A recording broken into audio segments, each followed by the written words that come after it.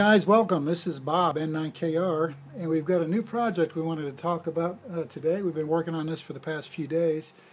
It's an antenna analyzer, a homebrew antenna analyzer, basically a sweeper. It's good from, it'll sweep from about 1 to 30 megahertz, all the HF amateur bands, and it works in conjunction with a laptop PC. Now, this design has been floating around for a while. It was developed by K6BEZ's, Barrick Dunn, a couple of 3 years ago.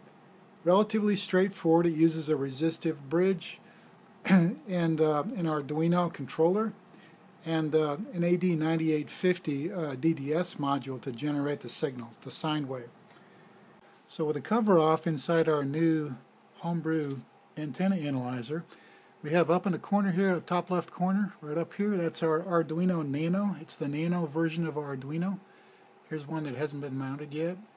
We mounted it upside down so we can easily get to these pins on both sides here.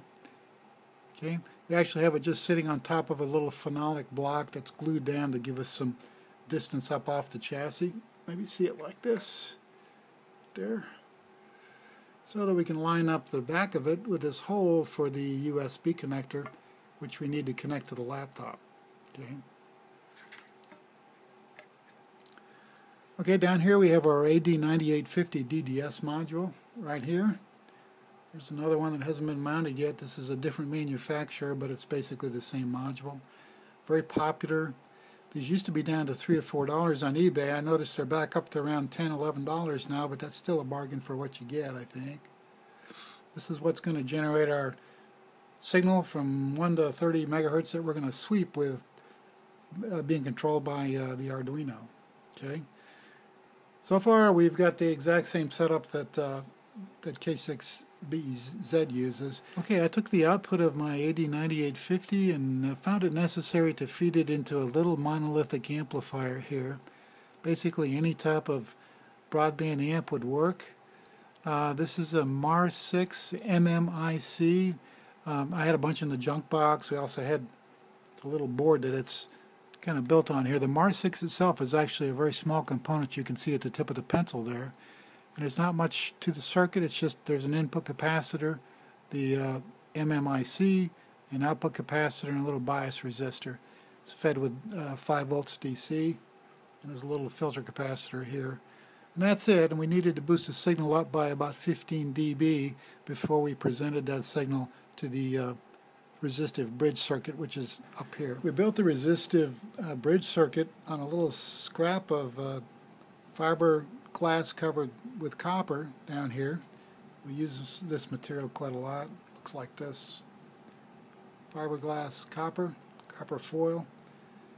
And we built it almost exactly to K6BEZ's design spec with two significant differences. One is the germanium diodes that he used. I didn't have any of the exact equivalents in the junk box, so I used 1N34As. Several folks have commented that those are probably not optimum for this circuit, but I went ahead and used them anyway. And the other change is the op amp that's used in the circuit to boost the forward and reflected voltages that are measured is an MCP6002. That's what K6BEZ recommends. I used the LM358 and LM358 because I had one in the junk box. It's a dual op amp package. And typically what I do when I build anything on these, on Homebrew, on Ugly Style, on this copper-clad fiberglass is just usually start with the main IC. In this case it's an 8-pin IC like that LM358. Find which pin is the ground pin, and just go ahead and solder it down to the board like right here.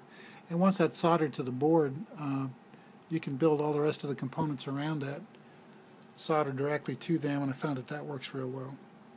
Now this is what K6BEZ's design looks like. You can find this on the web. Just Google that, Antenna Analyzer K6BEZ. And this is a kind of hacked up version. I made a lot of notes on here and kind of hacked it up some, but basically your DDS module is over here, the AD9850. This section here is the resistive bridge circuit, and the Arduino module is over here.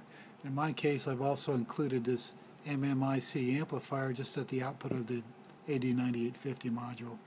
Okay. So we got our cover back on, and we've got our outside antenna connected up there. We got our sensitivity set, and we got our USB connector connected up to our laptop. So let's change gears and take a look just at the software a little bit here. This is the sketch that K6BEZ wrote, the Arduino version of the sketch that's currently now installed into our Arduino. And so that's installed and in place. Now let's look at the other piece of software that's required. It's actually written in a development environment called processing. Let me minimize this other one. Looks like this, and that's also an open source project that's free to download and install in your laptop. And the specific program that we are currently running is called Sweep3 Test. That was written by VK3YY and then enhanced by KN5UTE. It's a sweeper program that works well with the Arduino sketch and this project. And then it was further enhanced by VU2SPF. He did some more work on this software. So let's go ahead and we'll go ahead and fire up a couple of sweeps here, and we'll see how it does. We've got our 20-meter ground-mounted vertical connected up, so let's pick COM7, which is specific to my laptop. 256 points, which is a relative indication of resolution on the graph. We'll pick full band, which is 1 to 30 megahertz, and hit the scan button. See what we got on our 20-meter antenna. Okay, there we go. The system's finding our lowest SWR as 1.24 at 13.8, so we're just a little bit low in frequency for 20 meters. We can go ahead and zoom in on that a little bit closer here with the software. Let's look at 10 to 20 megahertz on our spread here, and here we are right here. Okay. So that's 20 meters, so it looks like that antenna is just a little bit long. We probably need to go out and shorten that vertical up just a little bit. Okay, let's go ahead and run a scan with our 17-meter vertical connected up. Another ground-mounted vertical. Should be resonant around 18 megahertz, and the system says 18.173 is our most resonant point with an SWR of 1.18, which is right here.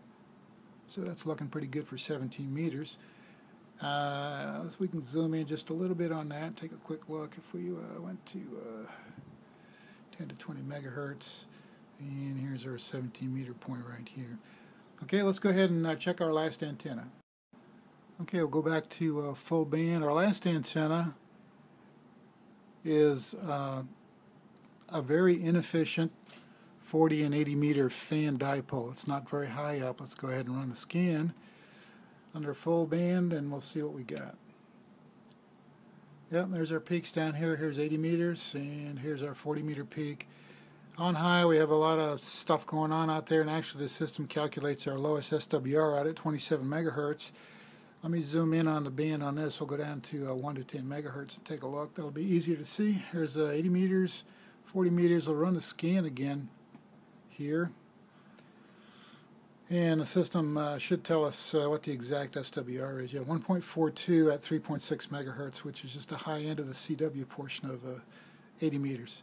Okay, one more thing we want to check is we want to run this on a 50 ohm load just to see how flat we are across the band. So we've got a 50 ohm dummy load on there, a resistive load. Let's run the scan, and we should be pretty flat and a pretty low SWR on this. Yeah, 1.08, and we're flat across the entire HF spectrum. So I think the system is working as it should. Well, this certainly has been a fun project. I like the way it turned out. It's going to be a really useful piece of gear for the shack here. It's certainly not a $400 analyzer, but for my budget, $25 or so that I've got in it, I think it's going to be well worthwhile. It's been fun. I'd like to thank specifically K6BEZ for all of his hard work in making this project available. Also the other folks, the other hams that we mentioned earlier in the video, I'd like to thank them as well.